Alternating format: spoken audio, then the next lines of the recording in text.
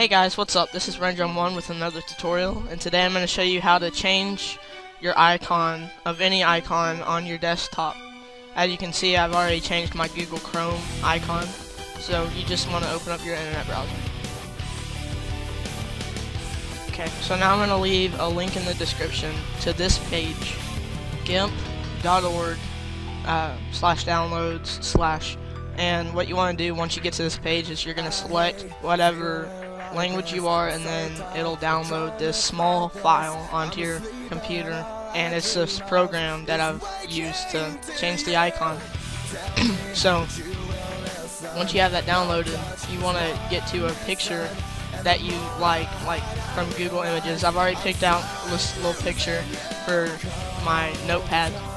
I want to change my notepad, so you just save image as, documents, pictures, just save that. Okay, so once that's done, once you have the GIMP and a picture, you just open up GIMP. Okay, so once you have GIMP open, you're going to want to click File and Open. Make sure you're on wherever you saved it to, and you gotta look for that picture that you saved. Okay, so here it is. Open it. Okay, so once you're here, you're gonna click on Edit. You're gonna click on Layer. You're gonna go down to Transparency and go over and click Add Alpha Channel. Once you click on that, you're gonna go to this little toolbox thing that opens up with the program, and you're gonna click on the Fuzzy Select tool.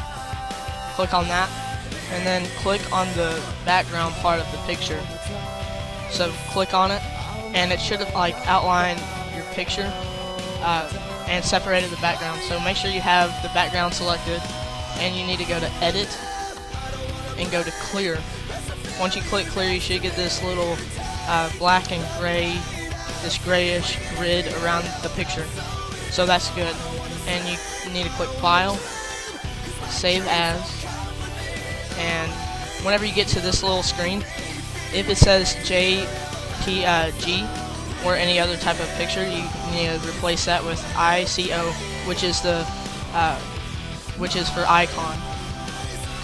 Save it, and then click Save again. So once that's saved, you can X out of GIMP. Right-click on whatever you want to change. Click on Properties, and you should see this down at the bottom. Sometimes it'll look different for whichever program you're wanting to change. And you click Change Icon. Once you get to this, you click Browse.